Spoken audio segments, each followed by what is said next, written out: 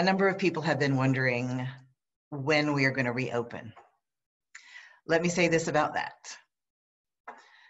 When I was working as a therapist, I knew a lot of families who would send their wayward children to Outward Bound. They would climb around in the mountains in Colorado for a while. And the hope was that they would come across a rock face that could not be charmed or manipulated, that they would enter into a compact with reality where they would realize that life was larger than they were, and there were many things that could not be controlled and that their parents couldn't really help them with. I don't know whether this worked or not, but I see the virus kind of like a rock face that we're climbing. We're trying to find handholds. We're trying to find footholds. We're trying to not look down. We are roped together. We're not free climbers.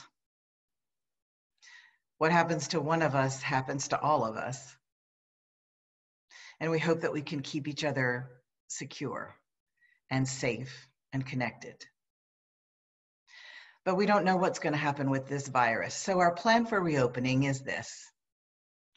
We're going to follow the guidelines of our health department. We're going to ask our medical folks in the congregation for their advice. It's not going to be for a while. We want us all to be safe. Some people have suggested that we have a lottery and let 10 people in at a time on a Sunday. That doesn't sound right. I don't want some of us to be able to be together and others not.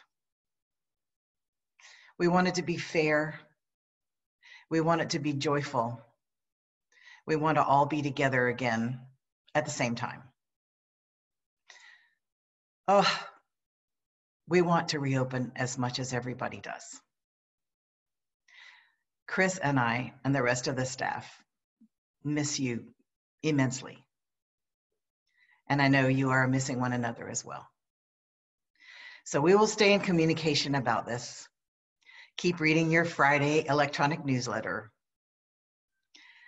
And thank you for tuning in on Sundays.